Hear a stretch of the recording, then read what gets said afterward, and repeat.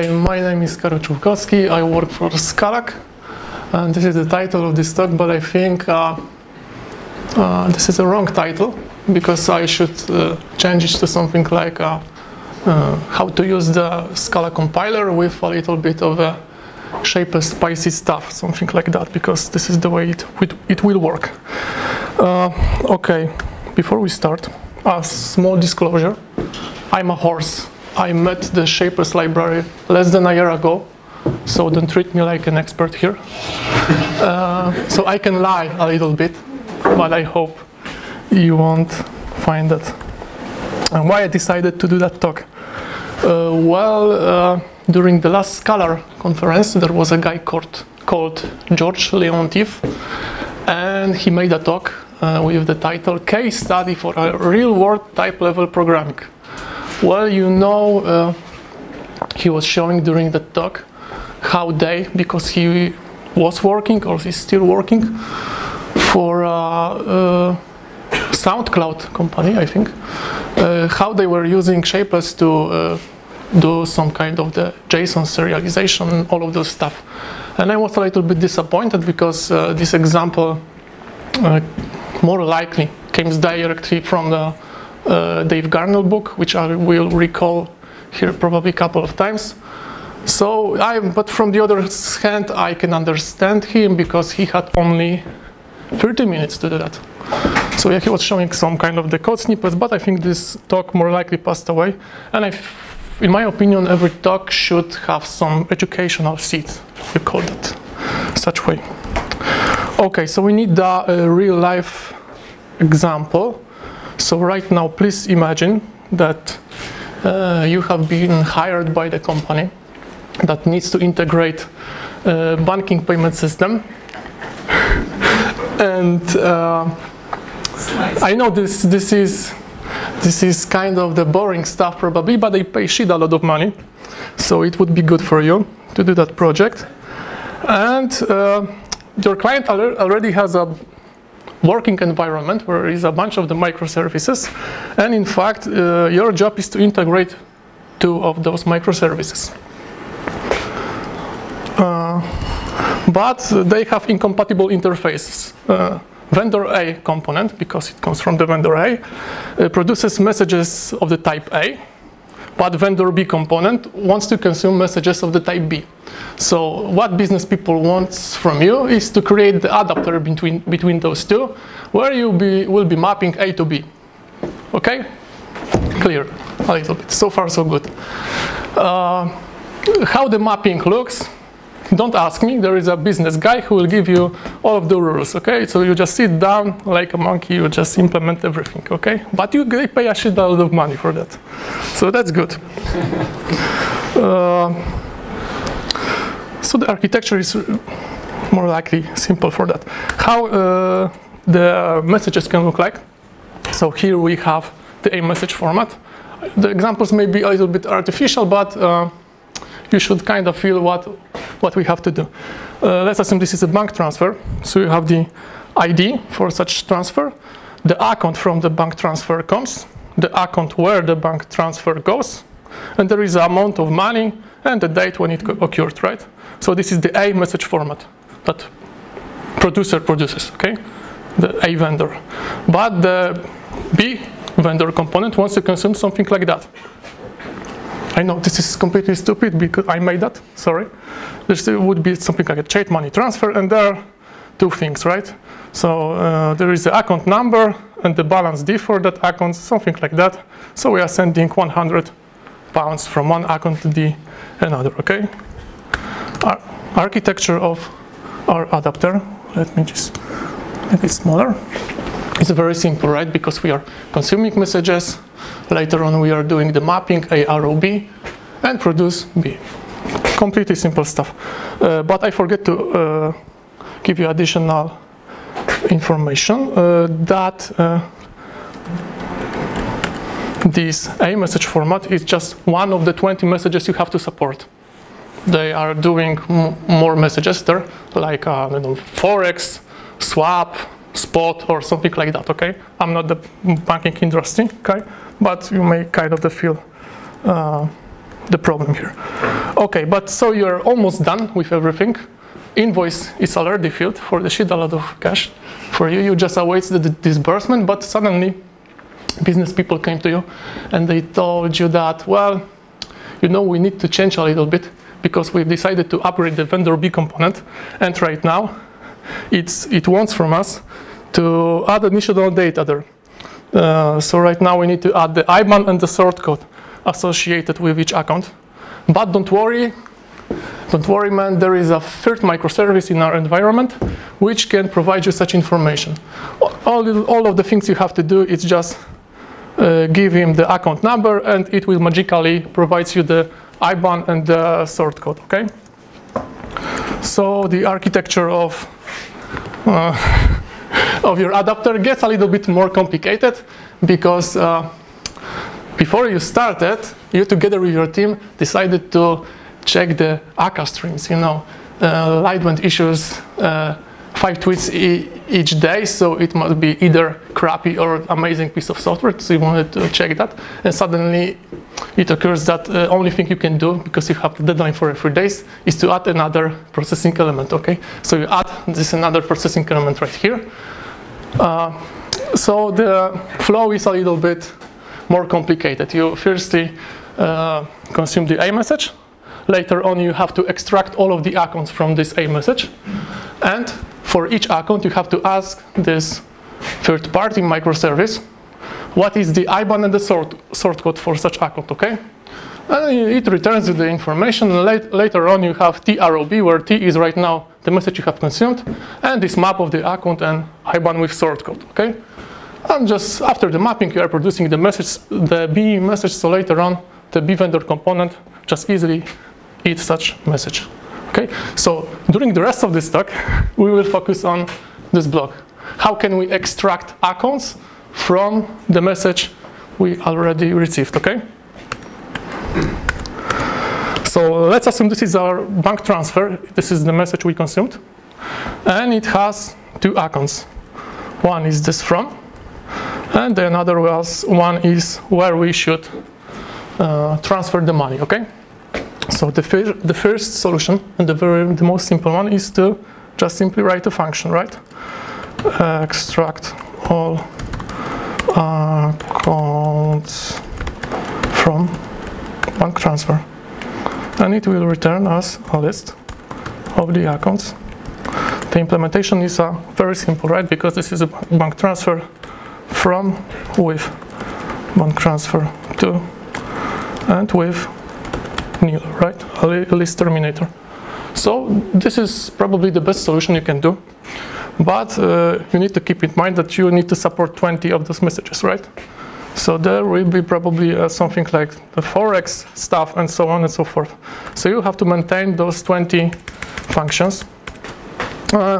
This will not be the best solution for you, but what will happen when, for example, the model will change, because model is always changing, and there will be something new, like a new field, right? Like the intermediate account of, I don't know, such type, for example, right? So right now this function either has the wrong implementation or the name, right? So we have to deal with such situation, and each time we should update this thing. So the idea is to go with Shapeless to resolve that thing. And this resolution is more likely called a implicit type class derivation. So because I said implicit type class derivation, so we need a type class for that, where that will be the basics of our interface to do that. So let me create one. It will be the trait called account extractor. Okay, it will take some type, and we will have the ability to extract account from some type. And at the end, it will returns me a list of the accounts that some A type aggregates. Okay. I need some sugar for that, so let me create the companion object. Apply A implicit AE account extractor I remove that part, and here I will return the AE. Okay, so with this sugar from this object, I can do something like that. Account extractor for the bank transfer, extract accounts from my bank transfer value I've defined here, okay? So this is just more likely the sugar, and through the rest of this talk, we will fight to force the compiler to provide us the value in this place, right, that we want.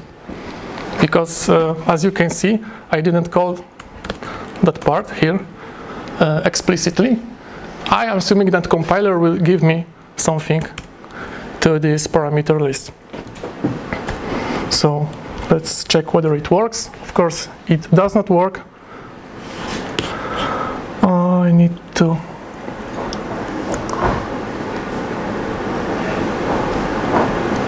yeah, there is a mistake, I think. Sorry.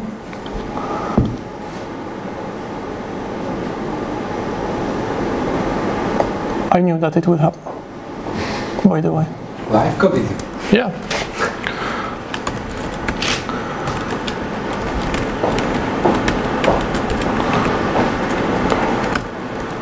I don't know why. Did you compile it before?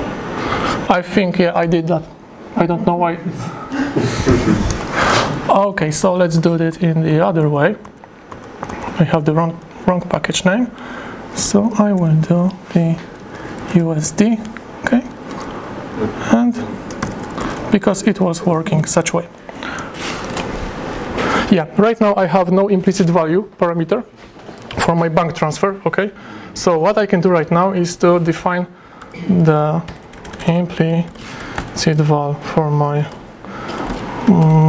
BT extractor, which will be the account extractor for my bank transfer. And here I have to provide, a new account extractor, yeah. So what I can do right now is I can fold that into the convert expression to a single abstract. Yeah, so I will have the one method here, but more likely I will finish with the things that I have removed with the method where I have to explicitly get all of the accounts from my bank transfer. Okay, I don't have to do that probably right now. You know what I'm talking about, or maybe go for it. Okay, so I go. It will be fast. A2 with a from with nil. Okay, so I want to get rid of that. I want the compiler to do this part for me. So before we go further, I will comment out this part, and we have to think about with some basic types. How would look the account extractor for the type like integer? Okay, how many accounts I can extract from such value? Of course, right now it won't work because I'm missing this part, right? Compiler doesn't know what to put here, so I need to give him that into the scope. Int x account extractor for my integer type. So having any integer, how many accounts it has? 0, right? So I need to return the list empty because this is the interface I defined here, right? This is what I'm implementing right now. So we can think more about some more types like string, for example, like I don't know, Boolean, and this one will be interesting about an account.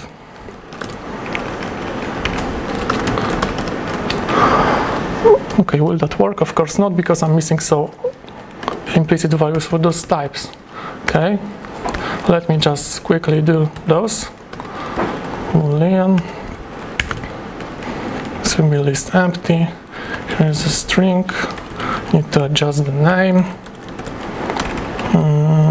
And this is account, right?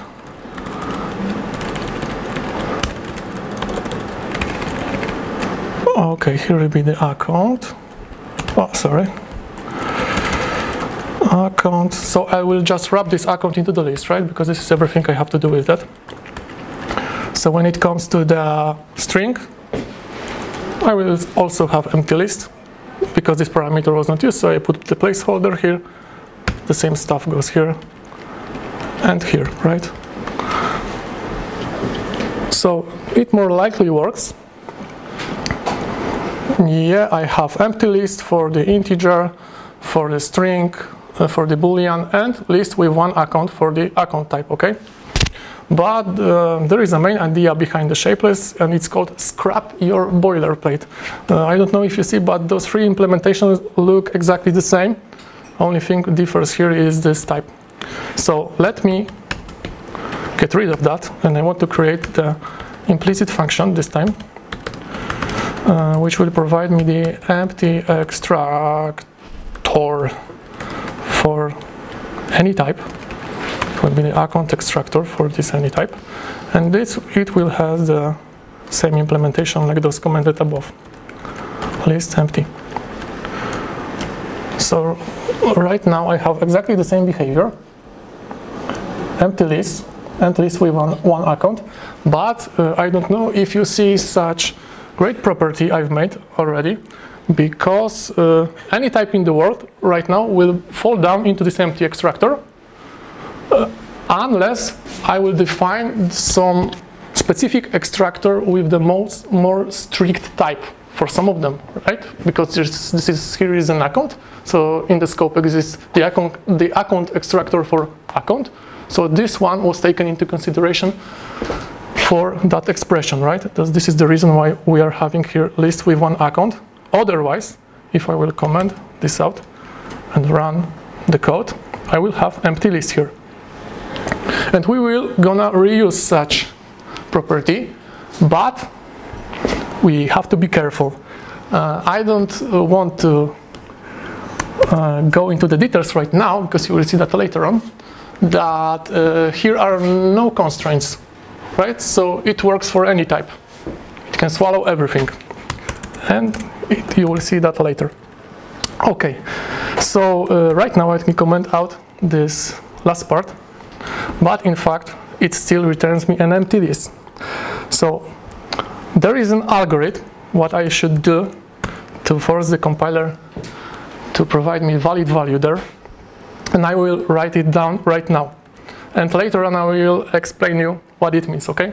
So I have to switch my bank transfer into bank transfer or any other type into its, let me call that dual representation.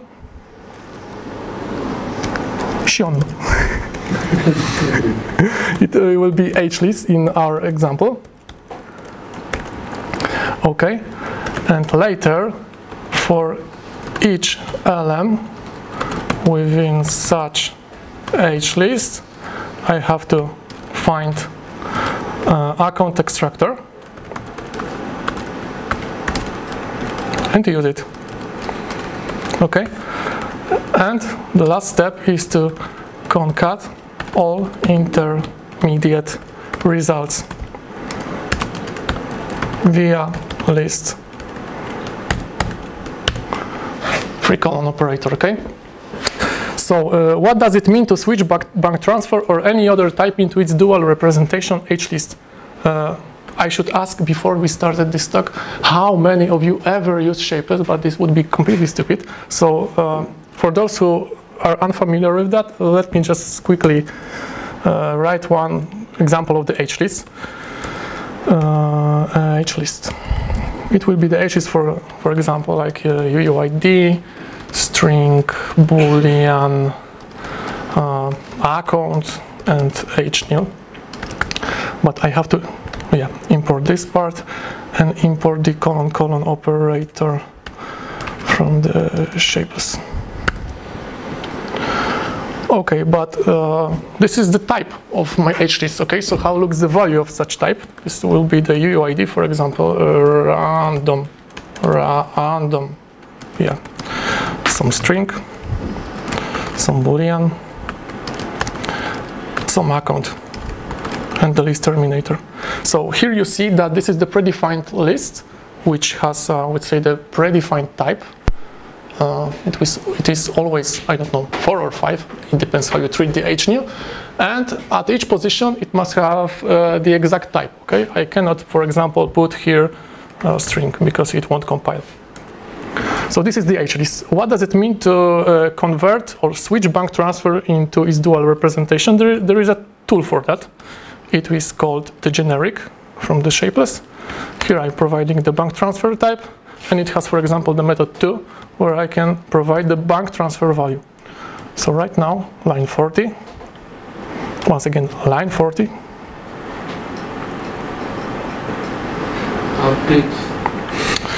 Yeah, you will see that switching bank transfer into its dual representation means,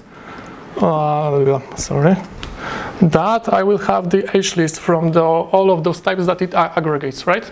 So you see it has the UID, so I'll have the hlist where the first position I will have the UID, later on I will have the account, amount, date, and so on and so forth.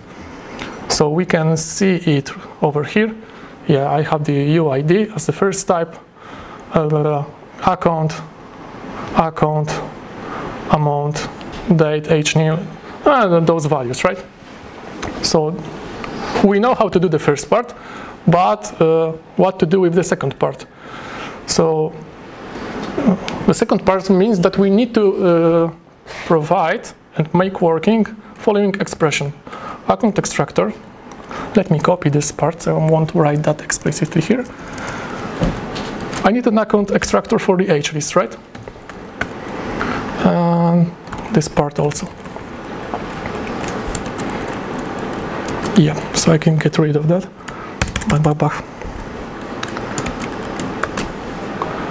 And will it work? I don't know. Line 38, right? 38. Empty list. Why? Because, as I said, like for any other type in the world, it will fall down into my empty extractor, unless I will define method which will be able to extract accounts, which will be able to provide me the account extractor for my hlist type. How can I write the hlist over there? There is some smart thing. I can write it in such way, but I need to put those parameters here. It will be head and tail. Since hlist is a recursive type, it means that it consists from the head and tail, where tail is the hlist itself, okay? So I see, here I have, I don't know, 5 types, so I see 5 hlists here, more likely, okay? Since the tail is the hlist itself, so let me put such constraint here. And now I can almost provide the implementation here. So you should see, right, the implementation is missing some. I'm on a good path because right now compiler decided to use my function here. But I need to demand something from the compiler. Oh, sorry, let me do this such way. It will be easier to read that. I want the compiler to give me the account extractor for my H type. And it exists, right? Because it can be either the empty extractor or the extractor for the account, right? And I will demand compiler to give me the account extractor for my tail type. And this one is tricky because tail itself is a hlist, and since I've defined the hlist extractor over here, right? You can see this type. So it means that compiler will do recursion here at this point during the compile time, okay? I can prove you that, but I don't know if we have a time. There is a scala, runtime reflect, you reify, and you can see what compiler put over there. Okay, nevertheless. So what we are missing here is implementation. So having my hlist value, what I can do with that, I watched Pavel Schultz's presentation, and he said that those things should be auto-generated by some plugin because I should only follow types here. So I can use the H extractor, extract method, supply it with the hlist head, head and concatenate such result, because extract method gives me a list, right? So I can concatenate list with the tail extractor and supply to its extract method the tail of my H list. So you see I have the one-liner here, and suddenly based with my building blocks, which I have two extractors for account and the empty one, I'm able to extract line, this is 44, accounts from my H list, right? You see there was one account was extracted. Okay, so I think the second part is more likely done. So, but we are still missing the account extractor for the bank transfer, because it returns an empty list. So that's obvious, because I said every type will fall down into the empty extractor, unless I will provide some more specific for this type. So let me do that. Implicit def. I will call that generic extractor tor. It will be the account extractor for my type A, and I will put this type over here. Since I already have such function with such signature in the scope, this is the empty extractor, so I need to provide some constraints here that it will work for any product, because since the bank transfer is a case class and each case class scala is a product, more likely, we can do this in the following way. But I will also probably have to demand some part from the compiler here. Okay, this part will be a little bit tricky, because I want the compiler to give me the generic from the Shapeless library aux for my A type, which will have the representation which I'm missing at my parameter list. Okay, this is probably madness for you, and this is completely understandable. This is something called a dependent types.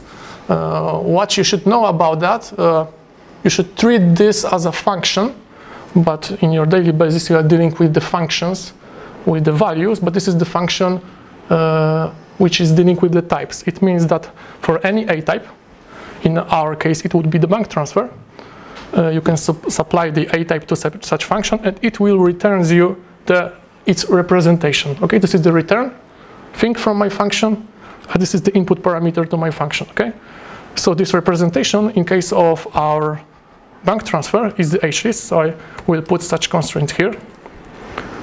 To be honest, if I wouldn't do that, some part of the code won't work right now, but we know that this is the H list, so I can put such constraint over here. And the last part, because representation is the H list, and we have already defined the extractor for the H list, so I will demand that there exists the representation extractor, which is the account extractor for my wrapper type. Okay, and this exists because I have done it over here, right? So once another time we need a plugin to auto-generate the code. So having our A type value, what I can do with this, so I can call the generic to method and supply with the A type. You see the IntelliJ already gave me something like rep, so I can use the rep AX, extract, give here the rep, right? Extract gives me list, types are okay. So I'm more likely think done. So let's see what the last expression will give me right now. Yeah, I have the list with one account and the another one. So right now we are more likely done with this stack, but not quite at all. Let's see whether it works for any type, right? Because I can supply here anything. So I have some dummy type called bus. Let me do the extract of that type. Bus is a type which aggregates integer and bar. Bar is a type which aggregates integer and foo. But foo is a type which aggregates account. So you see here the account is at the very bottom of this class hierarchy.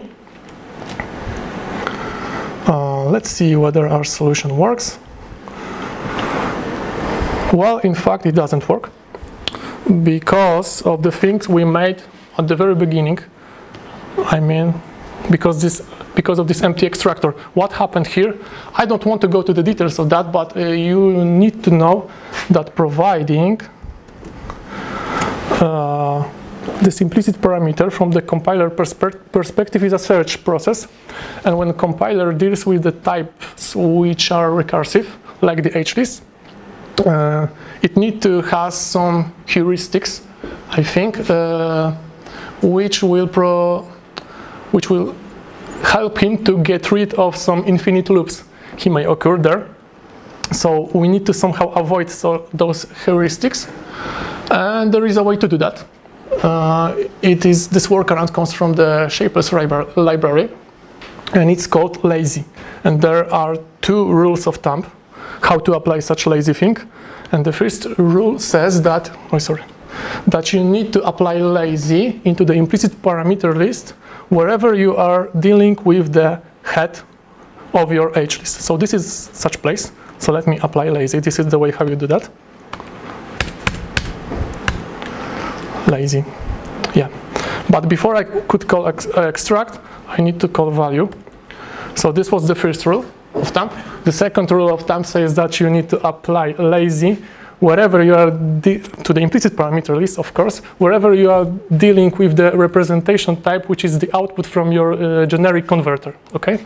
So this is my representation type, which is the output from generic converter, and this is the place where I'm dealing with this type. So here I have to apply the lazy. This, by the way, this rule came from this Dave Garnell book I read some time ago. So I have to call the value here, and right now we can get rid of such compiler behavior, and probably our solution should work. Yeah, it works, right? I have one account that was taken directly from the bottom of this classes hierarchy. Okay, so I would say that we are more likely done, but let's do right now something that I wouldn't call Sheldon Cooper fun with flags, but fun with types. Okay, since in your daily basis in your Scala world, you are dealing more likely with the types like option, okay, for example, for the bank transfer, or a list. This is the most common, I would say, containers or whatever we can call that. So let's see how we can, what we can extract from such things. Okay, I have the sum of bank transfer. Okay, here I will have extract list of bank transfers.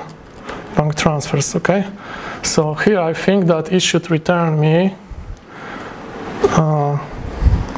4 accounts, right? Because there are 2 for each bank transfer, and here I want to have 2 accounts, right?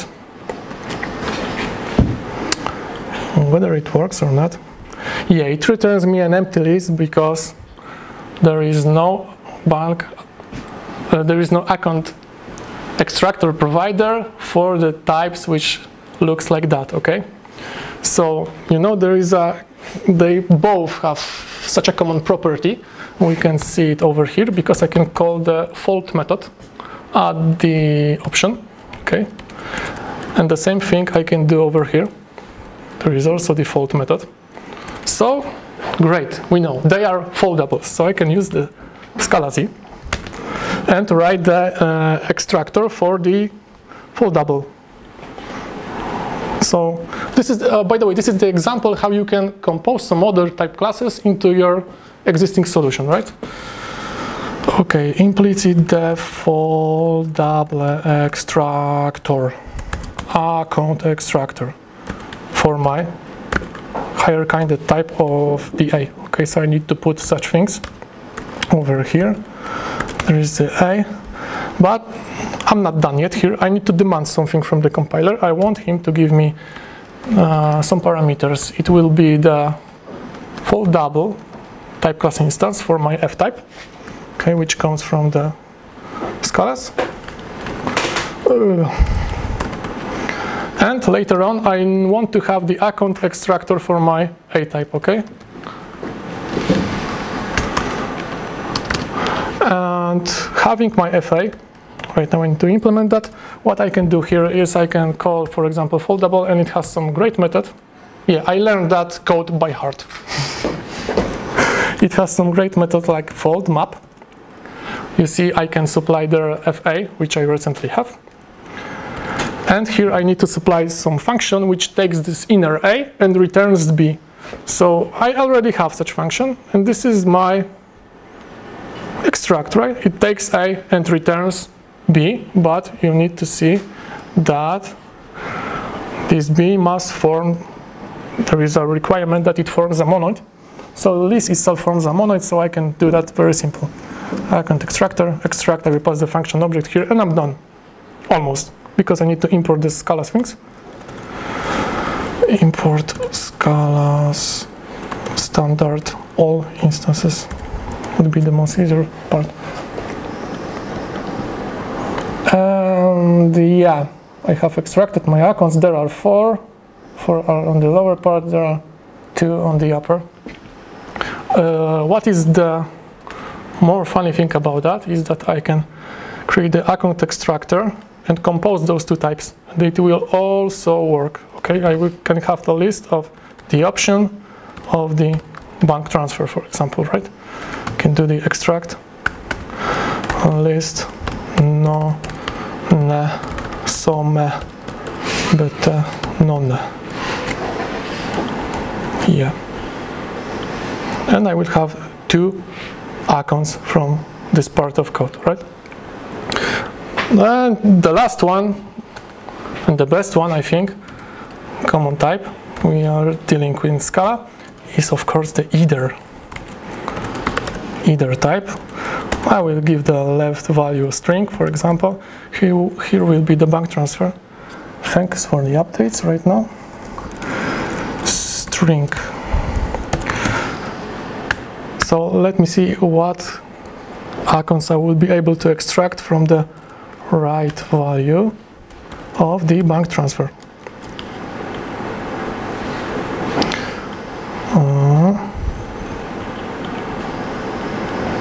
Unfortunately, I'm unable to extract anything.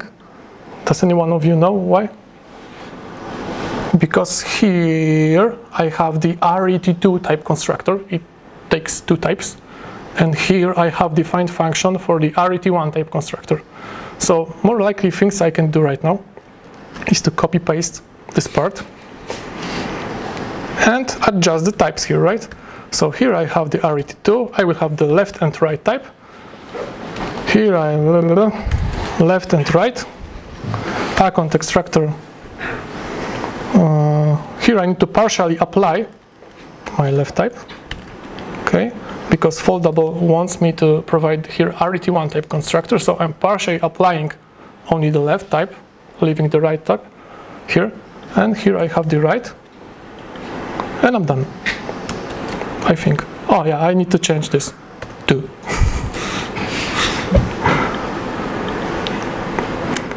Yeah, and that works, but in fact we are facing here once another time the boilerplate, right?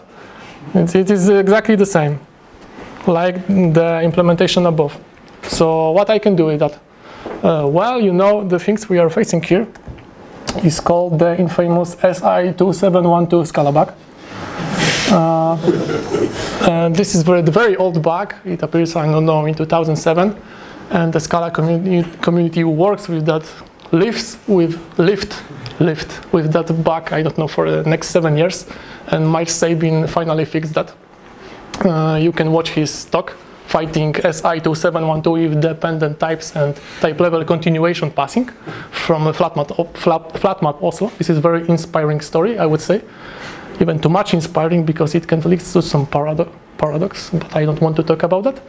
And later on I encourage all of you to read Daniel Śpiewak explaining Miles' magic. It's also a good GitHub gist article about that. But before that fix, you can see how it was done in, for example, cuts or scalas with the unapply thing. You can find it in Eugenio Cotta series about those two libraries. So I can apply this fix and it will work. So what does it mean for me? Even how to apply that fix. So I can even delete that part, go to my SBT, and add a scala C option, like the partial unification, which will enable this Myers Sabin fix.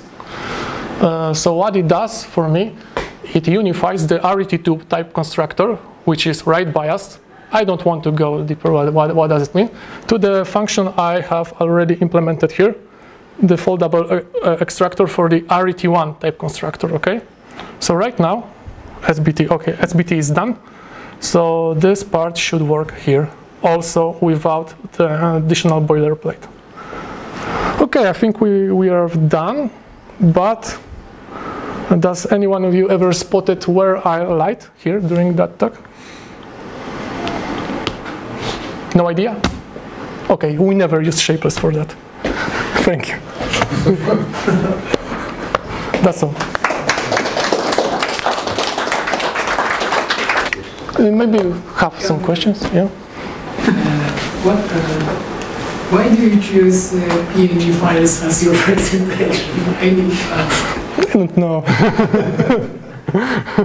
Maybe it was a default when I was painting something in a paint or something, I don't know. Just what's PNG and that's all. I got another question. Yeah.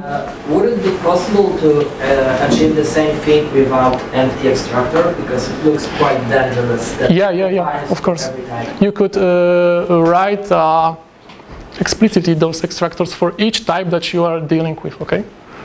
This is the other solution. Or you could maybe add the constraint to the empty extractor that it should work for the typeless, like any val or something like that. So more likely.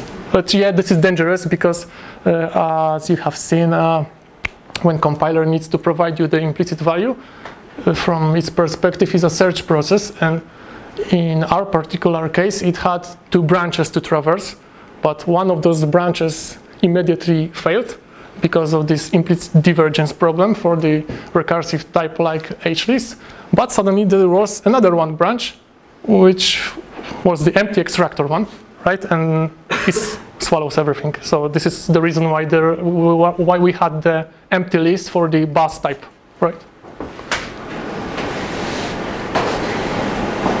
Okay. One more question. How would you approach the case if you would like to extract from both sides of either?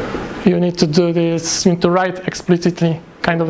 Yeah, because this partial unification works only for right bias types.